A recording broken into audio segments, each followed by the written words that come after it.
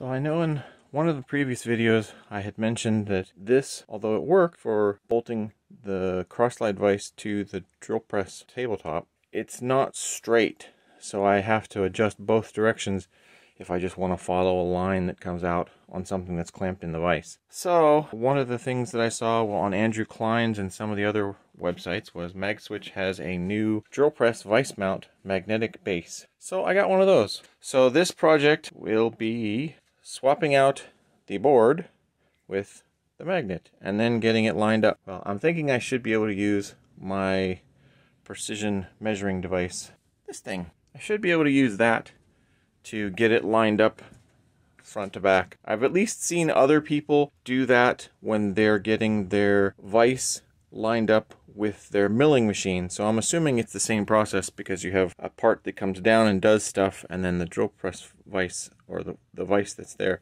that needs lined up. So I'm assuming that should be the same. So we'll see how it goes. So first, I have to remember and figure out what size bolts these are and get that disconnected. Then I can try and hook it up to here, and then I can put it on there, and yeah, you'll see.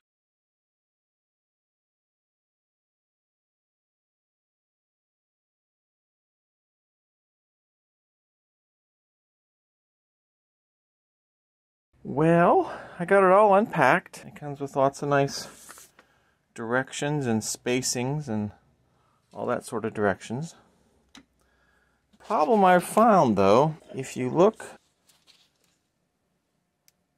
where the slots are, if you look where the slots are, they don't line up where my drill press has its feet. So, and not only that, but if I center the drill press on vise on the unit, the feet come out to the sides, and there's no way to get these up in and have anywhere, because the slot's here, here, and here, and at most I might be able to get one side locked in, and there's no way I can even get this one locked in. So that's going to take a bit of thinking.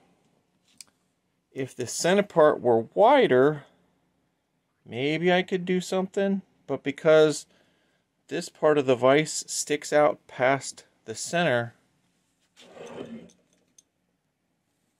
yeah, because the center of the vise is as wide as that, so these slots come out past. So yeah, I'm gonna have to think on that. With this being that wide, it doesn't really fit.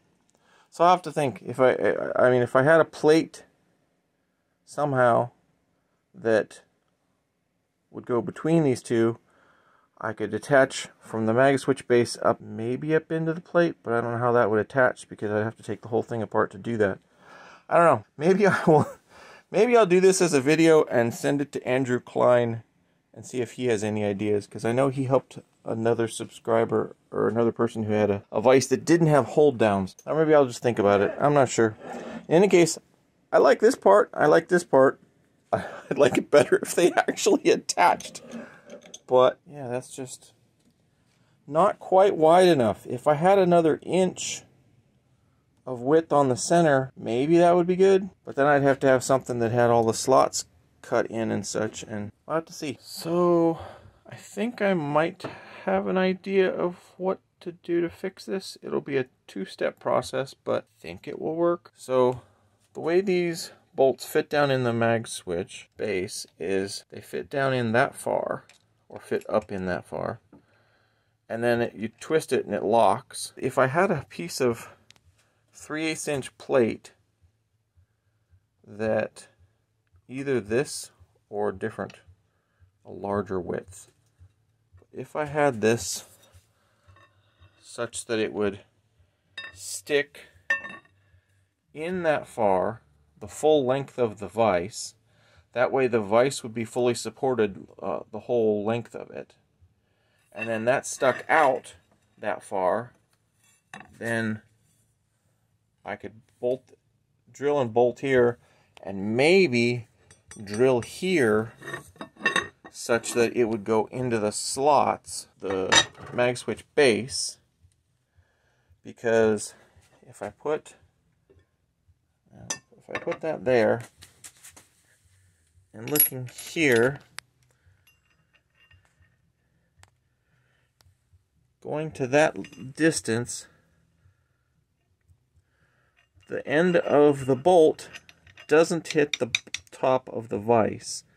So theoretically, if I did that and was able to get it such that it was locked in successfully, then, assuming that's the right length, I mean, I can always trim these off as well. But that would lock the bar to the Magswitch base, and then I would have, like I said, I think if I have it going this whole distance, that would, now let's see, take that off.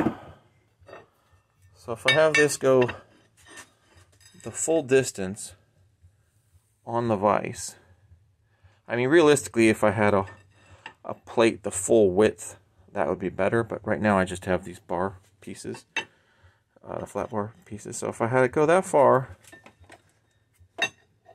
I do have enough currently to go the two sides. So I could try that and then see. I think that may work. It's at least something to try. Now granted, that means I gotta cut this and then do some drilling and whatnot, but that's easy enough with the drill presses. I think the next plan, so instead of initially bothering Andrew, I'm sure he would be happy to help, but I think I'm just going to try on a different evening when I have more time.